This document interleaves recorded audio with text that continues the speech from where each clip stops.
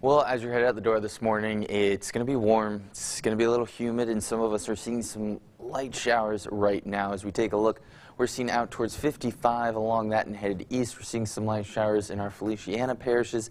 Starting to see a little bit of some light showers as well. But the thing is the temperatures out there right now. 63 here in Baton Rouge, 65 down towards Gonzales and Homa, also at 65.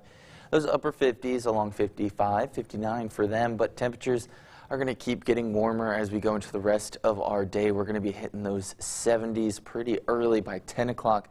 Hitting 70s, we're going to have pretty much a lot of cloud cover going in through the rest of this day. We're going to have 75 for our high temperature today, 75 and 76 for us here. We're seeing a little cooler towards our Mississippi counties, but overall is well above average. We're going to be seeing some light showers stay with us and cloud cover as well. The rain really does kick in though as we go into, of course, your Friday. We're going to be seeing that front that's going to be coming through, bringing us a push of some strong storms that are going to be coming through and cools us back down to 72. So one more warm day of 76. Low 60s again for tonight into tomorrow morning with a little bit of some fog, but those showers are starting pretty early in our day. So taking a look right now, we're going to get a break from cloud cover going in around 6. They build back in as we go into the morning.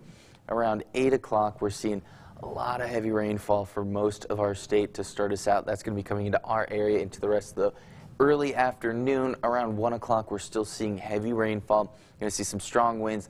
The big threat with this front is, of course, flooding, as we see a lot of rainfall is going to be expected with this.